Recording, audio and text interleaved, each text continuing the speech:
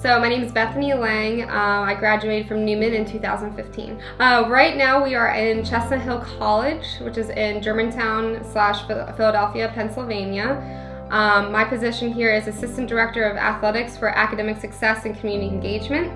So my responsibilities here, we have 300 student athletes, so I meet with most of the students who are maybe on academic probation, just overall help with class registration. I'm the front person for between the athletics and between the athletics department. So I help with course scheduling, like I mentioned, study hall. I oversee the study hall program here.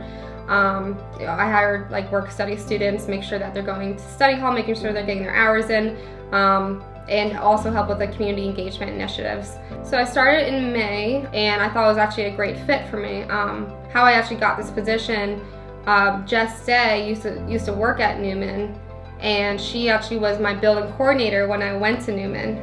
So it's really important about who you know and making great connections. So I reached out to somebody I knew named Scott Hamill and said, hey, can you put a good word in for me? And I applied, and I heard back within a week. So that's how I got this position. So I looked at a lot of sports management programs. When I graduated high school, there was only 5 certified sports management programs in the whole state of Pennsylvania. And there was Temple and Penn State. You know, they were just really big class sizes. I wanted to run. I'm a student athlete at heart, so I always wanted to go to a smaller school. I was in between Neumann and another college, but after I went to an open house, the coach approached me right away. He's like, you will be fine here.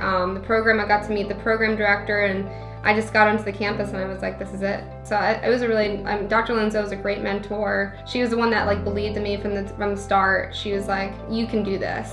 I know you can do this, I can see it in you. And so that was really encouraging, because then, I am pretty young in this field. I'm probably one of the youngest ADs in the area. But that showed me, as a confidence booster, I can do this.